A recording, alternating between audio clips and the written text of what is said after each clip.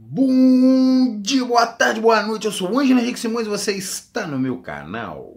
Aqui nós falamos sobre a história da humanidade a partir de uma perspectiva única, com base no conhecimento científico de vanguarda ao qual é sobreposta a sabedoria das antigas tradições mitológicas e religiosas.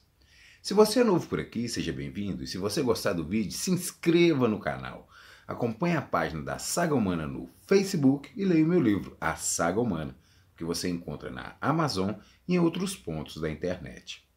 No vídeo dessa semana, nós vamos inaugurar uma sequência sobre a civilização egípcia, a mais marcante e notável civilização da antiguidade. E como é de costume, o vídeo apresenta um conteúdo bastante consistente, de forma que vale a pena assisti-lo até o final. Então, vamos logo para o vídeo da semana e, enquanto rola a vinheta, já sabe, né? Já vai deixando o seu like, porque eu garanto que vai valer a pena.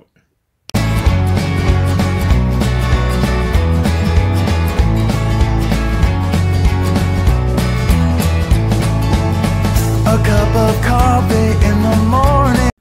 Visão geral. Até a década de 1930, acreditava-se que a civilização egípcia teria sido a primeira civilização a surgir. Mas, no decorrer das décadas seguintes, o Egito acabou perdendo o posto para a civilização suméria, que havia florescido um milênio antes. Nesse sentido, a civilização egípcia firmou-se como a segunda mais antiga civilização surgida na Terra, tendo emergido cerca de meio milênio antes da civilização seguinte, a qual chamamos hoje de Civilização Harappa, que floresceu no Vale do Indo. O Egito Antigo foi uma civilização que cresceu ao longo da extensão dos trechos inferiores do rio Nilo. O marco da sua fundação foi a unificação política do Alto e do Baixo Egito, sob o reinado do primeiro faraó, por volta do ano de 3100 AEC. A história do Egito Antigo é extremamente longeva, e os seus mais de 3 milênios de história dividem-se em 3 grandes períodos. Esses períodos são conhecidos como Império Antigo, Império Médio e Império Novo, com cada um deles sendo separado por um período intermediário, sempre marcado por instabilidades. O apogeu da civilização egípcia foi durante o Império Novo, quando o Egito rivalizou com os impérios hitita, assírio e mitâneo. Enquanto os hititas eram uma população de origem ariana, os assírios e os hurritas, população de Mitânia, eram uma população de etnia senita, muito embora os hurritas tenham se estabelecido ao norte da região da Assíria tardiamente, entre os séculos 17 e 12 AEC. Na sequência, a civilização egípcia começou a declinar, quando sofreu uma sucessão de invasões por potências estrangeiras. Sob o reinado de Cleópatra, o Egito caiu perante o Império Romano, tornando-se sua província no ano 30 AEC. O êxito da civilização egípcia tem como uma de suas bases a habilidade de adaptação às condições agrícolas do Vale do Nilo. A inundação previsível e a irrigação controlada do Vale Fértil produziam colheitas superavitárias, com capacidade para alimentar uma população maior do que aquela assentada às margens do rio Nilo. Com recursos excedentes, a administração central patrocinava uma série de ações com efeito sobre o desenvolvimento social e cultural da sociedade egípcia, tais como a exploração mineral ao longo do Vale do Nilo nas regiões desérticas circundantes, a criação precoce de um sistema de escrita independente, a organização de uma força de trabalho coletivo para execução de projetos agrícolas e de construção e, por fim, a manutenção de um exército com condições para defender o território contra invasores e garantir a dominação egípcia. A condução dessas atividades era levada a cabo por uma burocracia de escribas e líderes religiosos, que se encontrava sob controle do faraó. Com uma força de trabalho bem coordenada, os egípcios conseguiram promover esforços de mineração, construir grandes monumentos e o mais antigo navio que a evidência arqueológica conhece, desenvolver um sistema matemático, criar novas formas literárias, desenvolver uma prática e efetiva medicina e dominar a tecnologia de produção de cerâmica de faiança e de vidro, entre outros grandes feitos. Seu legado na arte, na arquitetura e na produção de conhecimento foi duradouro e amplamente copiado. E a exemplo da lista dos 10 patriarcas bíblicos do período antediluviano e da lista dos 10 reis sumérios que teriam governado numa época anterior à ocorrência de uma grande inundação e por um tempo fantasticamente longevo, a tradição egípcia também tinha 10 reis míticos que teriam governado a humanidade por 14.300 anos, logo na sequência da criação dos homens, conforme descrito no Papiro de Turim, datado do século XIII AEC. A geografia do Egito. O Egito moderno, curiosamente, está situado em 2 continentes. Sua porção maior fica no continente africano. A porção asiática limita-se apenas à Península do Sinai, no Mar Vermelho. Mas essa é uma questão geográfica que pertence ao território do atual Egito, não do antigo. Um importante entendimento sobre a geografia do antigo Egito diz respeito à divisão que envolve o Baixo e o Alto Egito.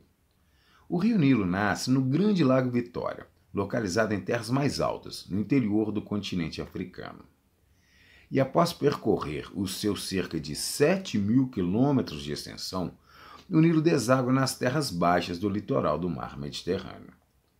Advém aí a identificação de Alto Egito, se associando às terras mais elevadas do interior do continente, e Baixo Egito, se associando às terras menos elevadas do litoral. Os antigos egípcios também diferenciavam os tipos de solo entre a terra vermelha, se referindo ao deserto, e terra negra, se referindo ao leito fértil. No Baixo Egito, localiza-se o amplo e também fértil delta do Nilo, e seguindo ao sul, encontra-se um vale estreito, com largura média variando entre 1,6 e 3,2 km, e larguras máximas em torno de 20 km, que constituem o extenso vale fértil fluvial, tanto do Baixo quanto do Alto Egito. O amplo delta do Nilo é uma terra plana e fértil, em decorrência do solo rico da inundação ser depositado nessa área.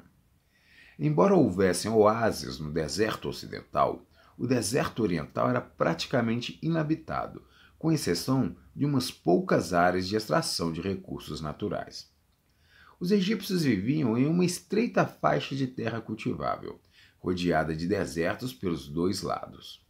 O limite sul do Alto Egito tradicionalmente se encontrava na primeira catarata, uma região de quedas d'água ligeiras e ensurdecedoras, distante cerca de 950 quilômetros da foz do Mediterrâneo.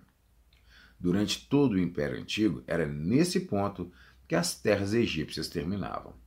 Porém, nos períodos do Médio e do Novo Império, os exércitos egípcios expandiram em direção ao sul, até a Sexta Catarata. Essa foi uma tentativa de dominação da região da Núbia, onde se encontrava o reino de Kush. Descobertas arqueológicas já demonstraram que o Egito mantinha contato cultural e trânsito de mercadorias e ideias com os povos do sul. O limite norte do Egito era Mênfis, onde hoje se encontra a moderna cidade do Cairo, na extremidade sul do delta.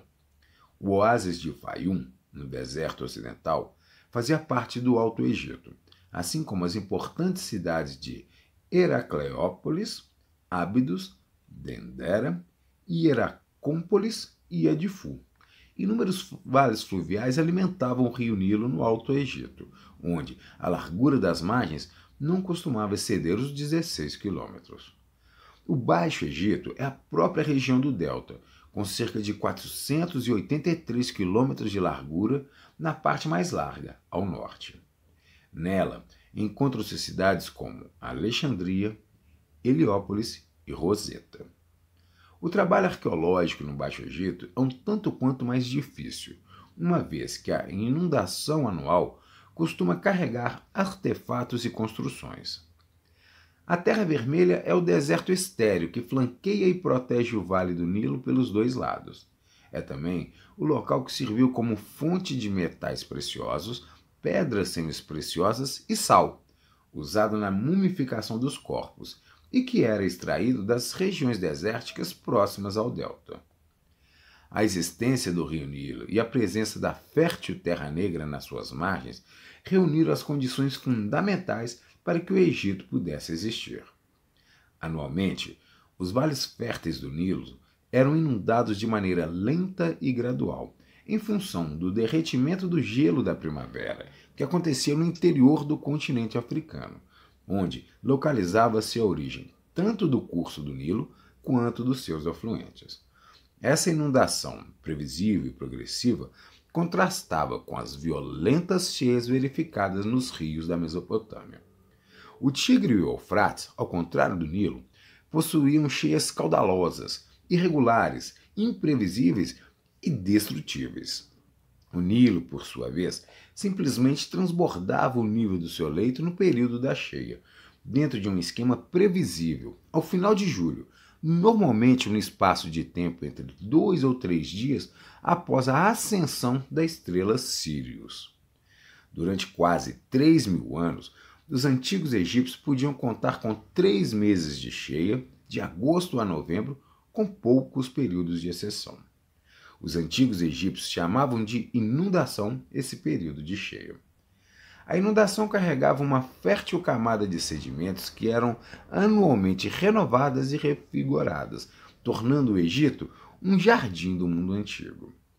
E essa cheia anual acabou por tornar-se um importante marcador dos padrões da vida egípcia, definindo quais eram as tarefas com as quais as forças de trabalhadores, lideradas pelos sacerdotes e burocratas, deveriam se ocupar. Enquanto a inundação acontecia, os egípcios trabalhavam nos projetos de construção das obras públicas dos templos ou do faraó. Na sequência, de novembro a março, eles restabeleciam seus campos e semeavam as culturas. No período seguinte, de março a julho, eles se empenhavam nos esforços da colheita. Esse era o período quando os grãos eram processados para a confecção do pão, da cerveja e do vinho. E, por extensão, era também quando os coletores de impostos do faraó iam a campo fazer o seu trabalho. Na sequência, agosto chegava novamente, trazendo uma nova inundação e o ciclo de atividades ao longo do ano se repetia. Essa rotina das inundações era tão importante que sua interrupção poderia causar a queda da dinastia. A cronologia egípcia. Analisar uma sequência cronológica única que envolva os períodos Mesolítico e Neolítico das diversas regiões que integram o Egito Antigo é uma tarefa de alta complexidade, uma vez que as diferentes regiões apresentam sequências evolutivas históricas distintas. As extensas terras vermelhas do deserto ocidental e oriental são áreas muito amplas e com geografias distintas entre si. O deserto ocidental apresenta vários oásis, enquanto que o deserto oriental contempla uma costa litorânea junto ao Mar Vermelho. Como resultado, cada um desses desertos contempla uma história de ocupação humana única, protagonizada por povos de culturas distintas. Da mesma forma, a compacta região do Baixo Egito tem uma história e um povo formador distinto, devidamente adaptado às condições verdejantes da sua pequena área. Já o Alto Egito possuía um alinhamento de assentamentos humanos que se limitavam a uma linha civilizatória estreita e longa, a qual acompanhava a longa extensão das margens do rio Nilo. Toda essa variedade é diferente, por exemplo, daquela encontrada junto aos povos sumérios. Lá, as populações mesolíticas e neolíticas formadoras daquela civilização encontravam-se dentro de uma área bem mais homogênea e submetidas, portanto, a condições climáticas e geográficas bastante parecidas. Por tudo isso, uma cronologia completa dos períodos mais antigos deveria contemplar seções específicas para cada uma dessas 4 regiões: o deserto ocidental, o deserto oriental, o Baixo Egito e o Alto Egito. Mas a cronologia dessas regiões vai se unificando nos períodos subsequentes, na medida em que as diferentes culturas vão se aproximando e se fundindo. Adicionalmente, como é de costume ao se estudar história antiga, a cronologia e as datas do Antigo Egito ainda são fontes de muitas discussões no que se refere à sua exatidão e às datas absolutas. Nesse sentido, revela-se bastante oportuno parafrasear o arqueólogo e egiptologista brasileiro, professor Antônio Brancaglione Júnior, que afirma que todas as datas anteriores a 664 AC são incertas. O período Mesolítico, 11.000 a 7.000 AEC. Ao fim da última glaciação, entre 15.000 e 11.000 AEC, a Terra enfrentava fortes alterações climáticas, geológicas e ambientais, numa época em que grupos da cultura muxabiana viviam no norte da África. Talvez motivado por essas alterações que se encontravam em curso, grupos muxabianos deram início a uma onda migratória em direção ao norte, de forma que alcançaram o levante e o norte do crescente fértil por volta de 12.500 AEC. Quando os muxabianos chegaram a essas regiões, eles encontraram grupos da cultura queberana, os quais eram descendentes dos Cro-Magnons, que haviam eliminado os neandertais do continente europeu e que já viviam ali desde por volta de 18.000 AEC. Como consequência desse encontro, grupo de queberanos nativos e de muxabianos migrantes se fundiram. Do cruzamento dessas duas culturas, floresceu na região a cultura natufiana, a qual introduziu a agricultura na região do crescente fértil e ergueu alguns dos primeiros assentamentos seminômades da região e do mundo. Mas, ao longo dessa migração para o norte, muitos muxabianos ficaram pelo caminho e se assentaram na península do Sinai. Muitos outros sequer chegaram a sair das regiões do Delta e do Vale do Nilo. Mas os grupos que chegaram ao Levante e ao Sinai tiveram descendentes que viveram por gerações nesses locais. Como efeito, os natufianos, nascidos a partir da fusão entre muxabianos e queberanos, também se envolveram com as primeiras experiências de domesticação de cães selvagens que o registro arqueológico conhece. E na sequência, foi quando começaram a surgir os mais antigos assentamentos seminômades conhecidos dos arqueólogos. Isso tudo aconteceu entre 12.500 e 9.000 AEC, ainda no início do Mesolítico, numa época em que as transformações climáticas e geológicas se intensificaram fortemente. Mais uma vez, possivelmente motivados pelas alterações climáticas, por volta de 9.000 AEC, grupos de cultura natufiana começaram a migrar de volta para o norte da África e o Vale do Nilo, a terra dos seus ancestrais muxabianos. Esses deslocamentos aconteceram logo depois que a domesticação de animais, a agricultura e o seminomadismo começaram a dar os seus primeiros passos na região do crescente fértil. Nessa época, a região hoje ocupada pelo deserto do Saara possuía um clima e uma vegetação de savanas, quando era possível encontrar grande quantidade de rebanhos e manadas de herbívoros cruzando o norte da África. A fauna e a flora eram abundantes na região, e próximo ao leito do Nilo era possível encontrar grandes populações de aves aquáticas, de forma que a caça teria sido bem mais farta para os ancestrais dos egípcios. Sob essas condições, as regiões do futuro Egito voltaram a ser reocupadas pelos descendentes dos natufianos entre 10.000 e 9.000 AEC, recém-chegados do crescente fértil, que traziam na bagagem as práticas agrícolas e de criação de animais.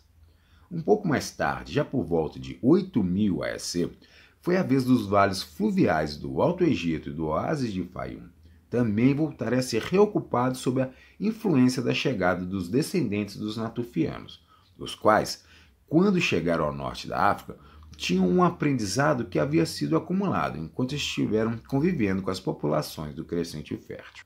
Dessa forma, a cultura neolítica pré-cerâmica começou a florescer na futura região do Egito, e junto dela começaram a surgir as primeiras comunidades seminômades, as quais mais tarde evoluiriam e se transformariam nas vilas e cidades do futuro Egito. O período neolítico, 7.000 a 4.500 AEC. A região do delta do Nilo oferece poucos vestígios arqueológicos referentes ao período compreendido entre 9000 e 6000 AEC.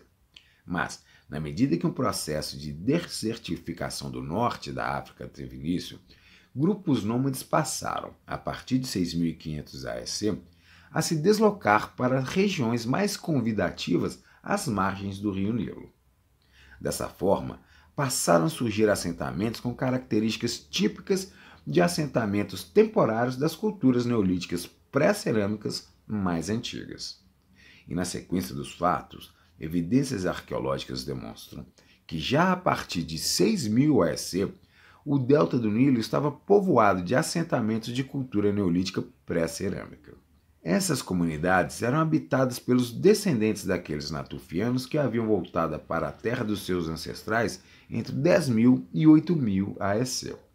Mas por volta de 6.000 AEC, as populações do delta do Nilo se relacionavam com os habitantes do Oriente Médio, praticando pilhagem e saque. Um pouco mais tarde, já por volta de 5.500 AEC, enquanto Indo se tornava a primeira cidade suméria, pequenas tribos que viviam ao longo do Vale do Nilo haviam se desenvolvido em uma série de culturas com firme controle sobre as atividades de agricultura e criação de animais. No norte, uma das culturas que mais se destacaram foi a faixa, que começou a tecer. No sul, destacava-se a cultura badariana, conhecida por sua cerâmica de qualidade e destacadas ferramentas de pedras. Foi só por volta de 5000 AEC que os assentamentos de cultura neolítica estabelecidos na região do delta começaram a evoluir para assentamentos mais complexos da cultura neolítica cerâmica, formados por cabanas parcialmente enterradas no solo. Evidências arqueológicas também parecem indicar que, por volta dessa época, ferramentas de cobre começaram a ser produzidas na região mais ao norte. A cerâmica ainda era simples e sem decoração, indicando que havia uma conexão já estabelecida com os assentamentos existentes ao redor da região do Mar Morto. No sul do Egito, a cultura badariana foi sucedida pelas culturas Nakada I e II, as quais introduziram várias melhorias técnicas nos trabalhos badarianos. Há evidências também de que, nessa época, foram mantidos contatos com assentamentos das distantes regiões de Canaã e Bíblos. Na sequência da passagem do tempo, teria início o período pré-dinástico da cronologia egípcia, o qual corresponde à fase proto-civilizacional.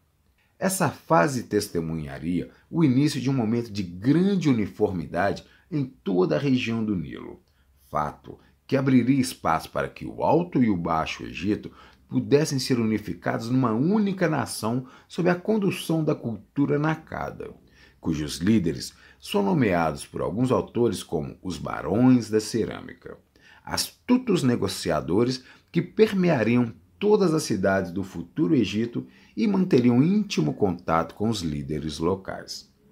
Mas isso é assunto para um outro vídeo. Então é isso, pessoal. Esse foi o vídeo da semana. Espero que tenham gostado. Obrigado pela sua companhia até aqui e agradeço se você puder compartilhar, curtir e comentar esse vídeo. E se você ficou até aqui comigo e ainda não é assinante do canal, então se inscreva. E se você gostou desse vídeo, lembre-se que tem mais conteúdos como esse na página da SAGA HUMANA no Facebook e no meu livro, A SAGA HUMANA. Então é isso, galera. Uma boa semana pra gente. Aquele abraço e até o próximo vídeo. A cup of coffee in the morning, and I get the paper. I check the